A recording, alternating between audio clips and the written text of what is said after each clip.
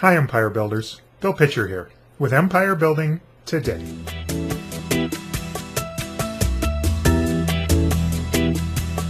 Earlier today I got asked the question, have I had to increase my activity to offset the dilution of shares that happens as you make more shares available to investors? And the short answer to that is no. And I want to talk a little bit about dividends today, share dilution, the impact that trading has on your dividends, and a final thought on perhaps whether or not you should upgrade the number of shares you have available, as you may be, as some people are, debating that particular issue. So the first thing is my activity. And as I mentioned, I have not increased my activity to offset share dilution. I've probably gotten a little bit smarter in my activity over my months on Empire Avenue, taking careful note of which things make an impact. You heard me mention just recently that status update on the site I felt was important. Who knows whether it is? Maybe I've just convinced myself of that. As well, I make sure that if I have a couple of blog posts on Tumblr, they don't hit at the same time. I try to have them hit at different times in the day. There is a reference in the Empire Avenue blog to that making an impact, but it's an indirect reference, so I may be accurate on that, I may not. But I just try to have a very basic activity that I do every day and create a real pattern to keep it going. If anything, my activity is not what it once was. I mean, there was a time where I had several people blogging on the Empire Avenue, Empire Building Network blog, where you're maybe watching this video, and I was blogging 3 times a day. So, there was lots of viewership, lots of things going on. Now I try to blog once a day on the Empire Building Network, and to post 2 or 3 things on Tumblr.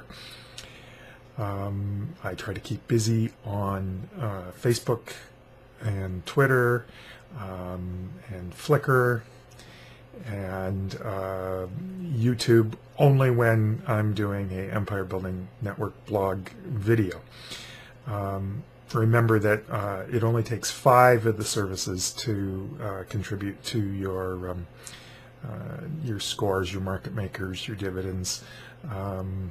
Activity is based on everything, though. So if you're looking at your daily activity benefits and EVEs, that is based on all of the services that are connected up. Talking about dilution of shares, and I just want to be clear on this because I've seen some discussion back and forth. It works this way, no, it works this way. There was a point when you added more shares that it significantly diluted the dividends per shares that you would pay. Empire Avenue made a change some weeks ago where that was changed so that there is still some dilution, okay, but that it is much less than it used to be. So the question comes in, should you upgrade? Should you make more shares available? And one of the things to remember is that there tends to be activity around trading. So, the thank you comments, the thumbs up that get given, and the like, that can actually contribute positively to your dividends. And that when you are trading fewer shares because you don't have shares available, that can be a drag on your share price in terms of, on your shares in terms of dividends and in terms of the overnight market makers. So you have to look at the trade-off of that for you. And one of the best ways to do that is that you can go a period of time where you don't make more shares available. Talk to somebody who maybe made the decision to go the next round and ask them, what happened to your dividends. And there's been a number of people that have experimented with that and have pretty good sense on what happens.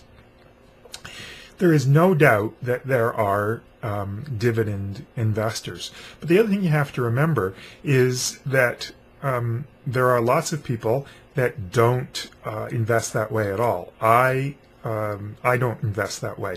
If you buy my shares, I'll buy your shares back. It's that simple.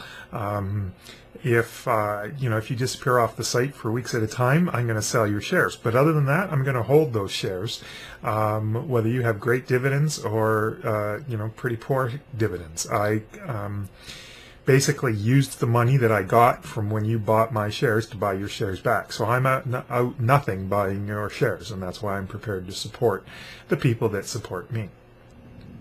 So when you are making that decision, remember that there are still people that are going to buy your shares, whether they become diluted or not. And that kind of brings me to my last point, and that's that ultimately this should be about you having fun. And yes, moving up the leaderboards is fun, and so you want to look at how you're maximizing your wealth, because the more wealth you have, the more shares you can buy, or the more earnings you can make every day. But if you find being sold out fun, because then it's all about working the overnight market makers and you don't have to worry about people buying and selling your shares, you're going to stay close to sold out all the time, then do that. And if you are somebody that likes, the more shares I can sell, the better, I just enjoy the selling, and that's where I am. I love people buying my shares. Then continue to make more shares available. And you know what? Don't get that hung up on whether your shares are diluted. Do what you enjoy, because isn't ultimately that's what it's all about. Anyway, that's all I have. I hope that was helpful. Until next time, I'm Bill Pitcher. Happy empire building.